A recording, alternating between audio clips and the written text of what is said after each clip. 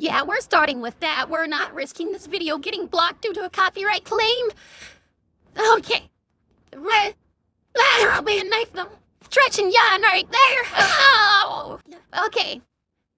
This is our very first look at Villainess, and we can see approximately 1, 2, 3, 4, 5, 6, 7 tendrils. That is 6 to her back, 1 visible, possibly 2 to her front. Now, you are writing this down. There's going to be on the test later. Now, with the second look at the Villainess, just a few seconds later, only 4 tendrils to her back. While doing a turn, we can see 4 long ones to her back, 1, assuming 2, small ones to her front.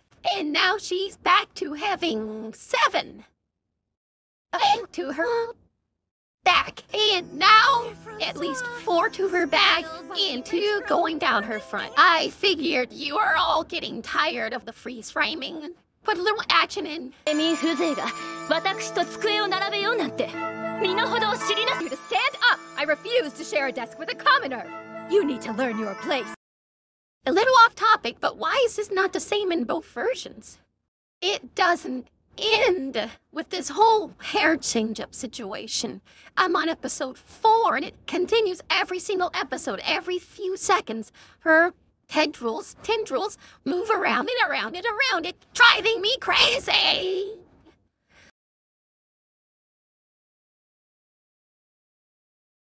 I'm just gonna go ahead and skip over whatever this thing is. It's so bad, it even affects this poor girl right here. Huh? Is that all right with you, Ray? Of course it is. I think 2 minutes of this is more than enough. I'm sure you get the point. I am not going to do this for every episode. I am not going to catalog every little change in hair. That's it. I'm just going to sit back and enjoy the series. Roll the outro.